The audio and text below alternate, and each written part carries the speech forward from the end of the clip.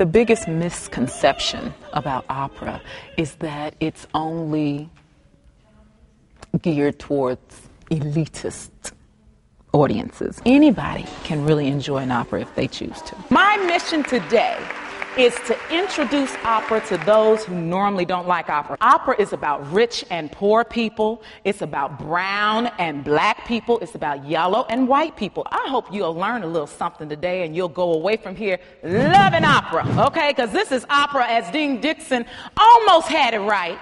It's not a sister's point of view. It's a sister's point of view. All right, you got to lean back on it. I think that it's really cool that she's going and telling people that you don't have to be rich to do opera. You can be anyone to do opera. I think that it was really amazing that she could sing opera like that because I have never heard opera in that tone and pitch before. The next aria I would like to sing for you is from Tosca. And the heroine's name is Florida Tosca. And she told us what was happening in the opera. It's really cool to see how the characters act out the scenes. And I'll be singing the lullaby. It takes nothing to understand the story. And hopefully you'll enjoy the beautiful sounds coming off the stage and be immersed into a fantasy world.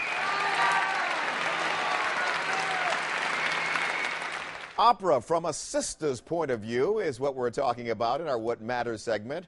Opera sensation Angela Brown has commanded standing ovations on the world's most famous stages. And now she's on a mission to share her love of opera with everyone. She travels to churches, schools, and nursing homes to perform her one-woman show, Opera from a Sister's Point of View. I talked with the soprano about her career, including the night her star was born. Check it out.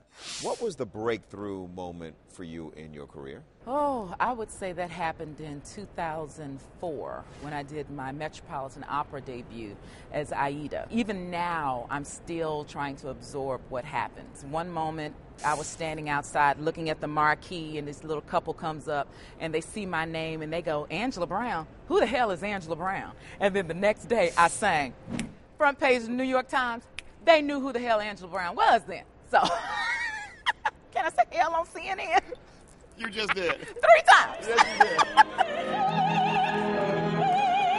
did. For so many people, they're going to get to know you for the first time, thanks to our time together.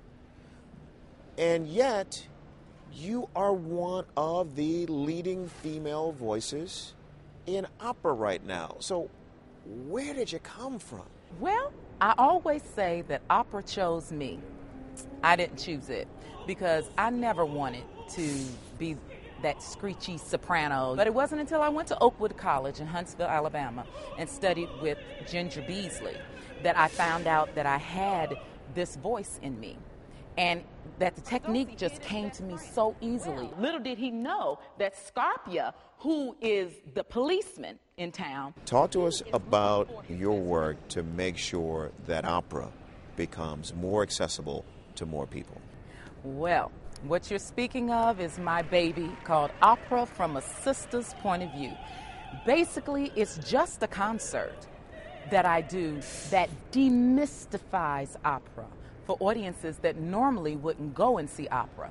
It's a concert that can be geared towards any audience. But when I'm talking with the children, that's what I really like because they want to know, you know, they were just like me. I was in their seats one day and I was saying, you know, I can't understand this music. I don't like it. You know, she looks funny. She's loud. A lot of them sit there and put their hands in their ears when I start singing high. But it wasn't until I was exposed to it and certain things were broken down for me that I really began to get an appreciation for opera. So that's all Opera from a Sister's Point of View is. Miss Angela, give me a little something. Okay, I got to give you a little something. Let me feel a little something.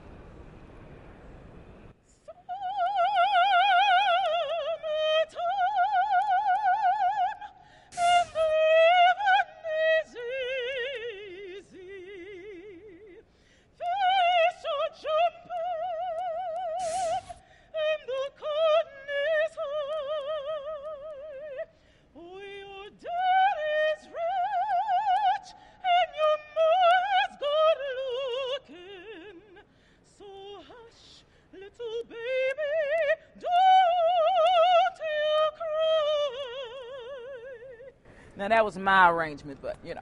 So. Wow. Wow. Thank you, honey. Thank you. Now, I understand you want a little voice lesson, a little something, something. No, I'm good. You okay? No, Can you sing, Tony? Of course I can sing. Let me hear you a little do something. What you want? What you want? Whatever you do, boo-boo. In the shower, at church, Say pretty baby. Hold on. Let me start again. With the high heels on. Okay, we got to get Marie Claire here for what's that. wrong? No, that was good. No. That was tight. Okay, thank you, CNN. God bless. Thank you, baby. Thank you.